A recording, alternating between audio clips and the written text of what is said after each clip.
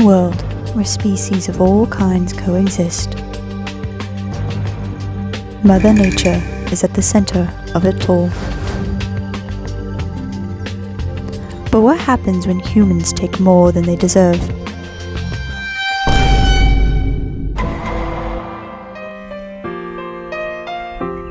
Let us show you the consequences of our actions. This is Planet Globe.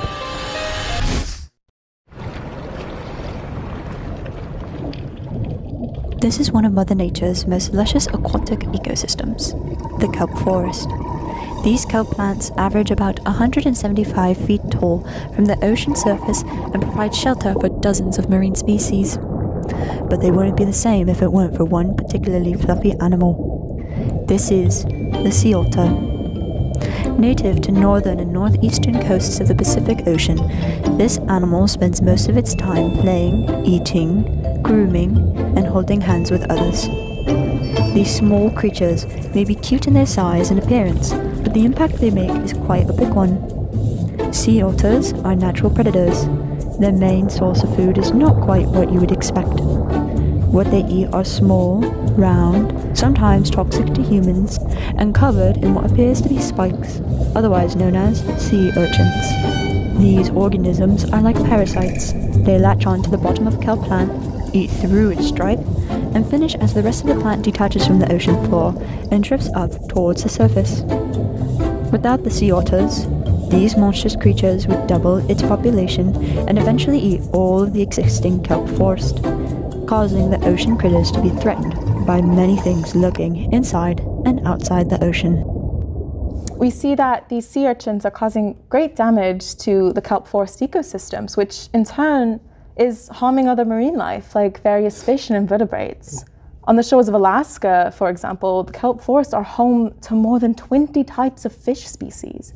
And without them, they don't have anywhere to live. They don't have any protection. However, thanks to sea otter predation, we find that there is a decrease in sea urchin population density. This supports biodiversity. This supports the many, many benefits that the kelp plant brings. When the sea otters protect our kelp forests by ridding them of the sea urchins, it allows for the kelp population to increase. Kelp, however, is very good at absorbing and isolating carbon in the atmosphere. What are some benefits of this? Nowadays, the carbon dioxide has become really excessive in our atmosphere. This poses a big problem because it leads to the issue of an ocean acidification and global warming. So what you are saying is kelp helps prevent these things? Yes. Think of it as an underwater forest, you know? The kelp does the same thing as any other plant, whose skills is to absorb carbon dioxide. Now, there are other sea plants that can do the same thing, such as the eelgrass, but it can't do it on the same scale as the kelp, whereas the kelp forests have been attributed to absorb anywhere between 10 to 10 billion tons of carbon dioxide in a year. Now that's a lot. But in California, we have lost about 95% of the kelp forest due to the abundance of sea urchins nibbling through the roots of the kelp. Okay, let's create a scenario here. What would happen if all those sea urchins gobbled up all the kelp left in the world? Well, you see, without kelp, the pH level of the ocean will majorly decrease, as mentioned earlier. About 25% of coral reefs around the world, which, by the way, supports around 7,000 marine life species, will eventually die, meaning that all marine life that depends on coral will be in critical danger as well. Not only that, but the newer generations will have to live without seeing a single fish in their life if such a case happens. That's an interesting thing for you to bring up, because in your book you mentioned something similar in regards to global warming. Oh yes, absolutely. Kelp forest protects against global warming. Global warming is detrimental to everyone on Earth, no matter where you are or who you are. So do you believe that otters play a very important role in our world because they protect our kelp forests? Absolutely. My little babies are important to the ocean. The impact these creatures make is quite extraordinary. But as of 1977, sea otters have been classified as an endangered species. My name is Professor Walters, and I study at the Ocean View Aquatic Institution. This is Wiggles. She is our newest sea otter pup, and she is super friendly. Walters has been studying sea otters for nearly 10 years and attending the institution for almost 3. What has led to sea otters being classified as endangered, and why hasn't that changed? Humans have been the #1 threat to sea otters for centuries. There is a long history of humans killing sea otters for sport and pelts. Thankfully, since sea otter hunting has been illegal, but their issues don't stop there. What are some of the other threats? Most of what else comes to mind still has origins in human activity. So for example, there are sea otters who get tangled in fishing gear and nets, and some are even hit by boats. What do you consider to be the most critical threat as of today? Just listing things off, I believe it's oil spills, pollution, disease, and loss of habitat.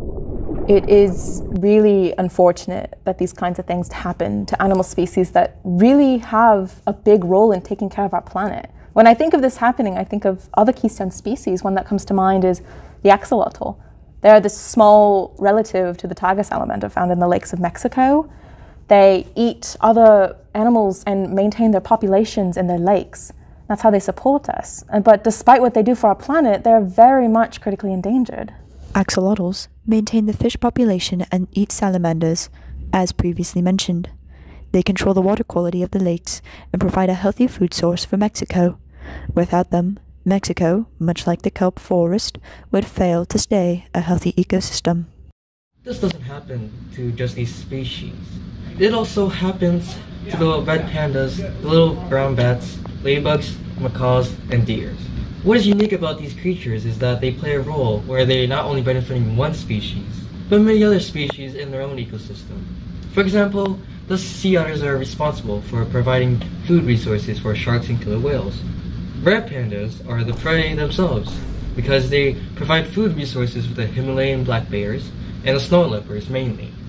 Then for the axolotls, storks and herons rely on these critters for survival, as well as maintaining the ecosystem. In your professional opinion, what will happen if sea otters go extinct? Since sea otters are a top-tier predator, sea urchins and other animals will overpopulate, creating a toll on our natural resources. I can envision an increase in carbon dioxide levels, loss of habitat, and more animals at risk. So what in recent years has helped with this issue? I think that the media has played a huge role in helping. Recent campaigns via social media have alerted the masses to our furry friends and their decreasing population.